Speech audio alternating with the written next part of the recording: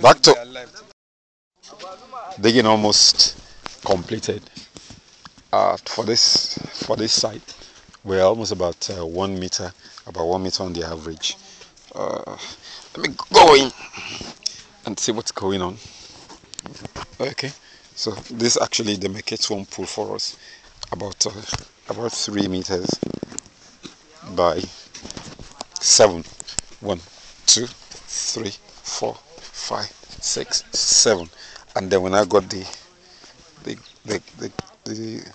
biofiltration gutter there.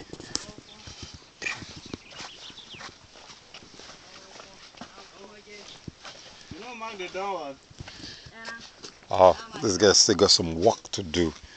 So we're digging 2 modules at the same time. Work is going on honestly, and I'm thinking about 2-3 hours you should finish. How many hours more? 3 hours more, right? Oh, it's time still there now. 2:30 minutes now. Okay.